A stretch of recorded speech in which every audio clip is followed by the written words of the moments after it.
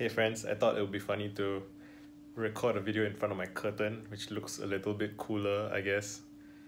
I don't know, something different. Anyway, for my past few videos, I have been making videos in response to specific questions that people have asked me in the comments. But for today, I feel like talking about something that's been on my mind for some time now, which is the idea of articulating a vision. And I'm thinking about this not on so much the personal level, although the personal level is always tied up in the bigger picture, but just thinking about what the future is going to be like, and thinking about the future. For example, I'll bring up a couple of things to talk about. One thing is that I witnessed a recent conversation about, kind of the differences between people on the left and people on the right politically, and like conservatism and liberalism and whatnot. And I observed that, there's a common observation, right? Everyone understands that the left is generally more fractured and incoherent and kind of split into many different factions, while the right tends to be much more unified and, they have the same, I'm oversimplifying, but they have a few issues that they care about, and they are able to focus on those things. And the reason for that, the way I see it, is that, so the people on the right, they have a shared understanding, and it's not perfectly shared, but it's not completely coherent, but it is more coherent than the left, right? Which is that they have, I think, broadly a kind of idealized vision of the past.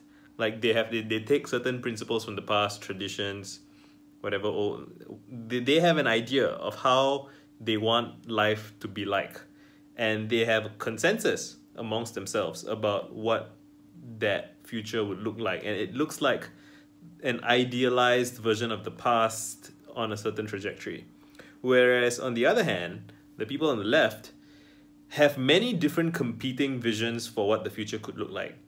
Now, I think, an advantage that the left does have over the right, or, I don't really like using the words left and right, but it's like, people who are concerned about tradition and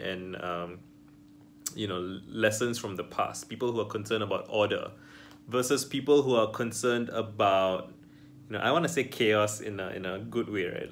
Like for me, I think of myself as a chaotic person, and there's like a generative chaos, right? There's the source of innovation and insight and newness and what is good and interesting. To me, I associate that sort of creative energy with chaotic energy. But it's complex, and there's many ways to frame these things. But what I'm getting at is the thing about the people in the chaotic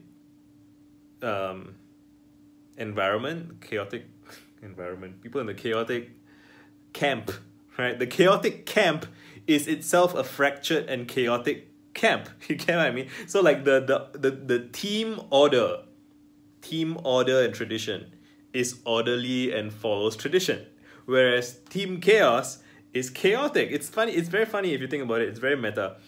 And it occurred to me that one of the most valuable things that if you care about liberal values and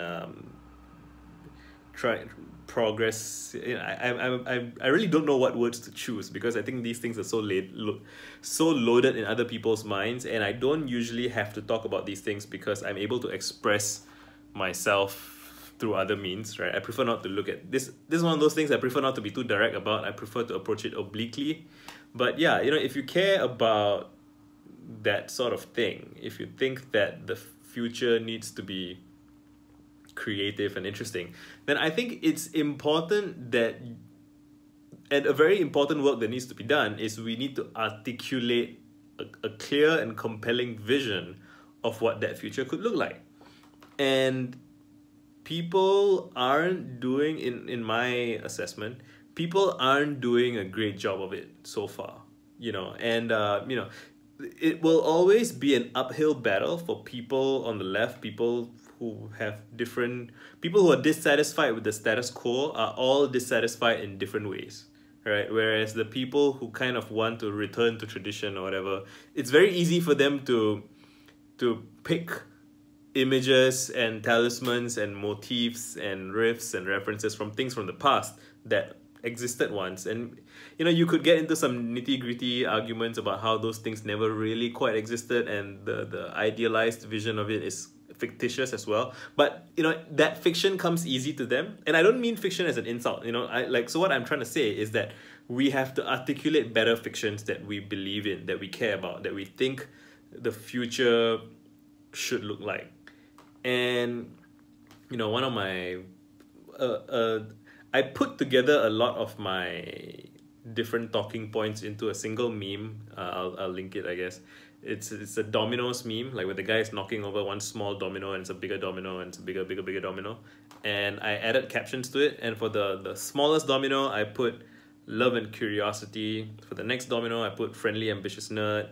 For the next domino, I put something like flourishing scenes, or open and something scenes, and then after that meta scenes of that are nourishing and exploratory, and then shift in human consciousness, golden age for humanity. That's kind of like the domino effect.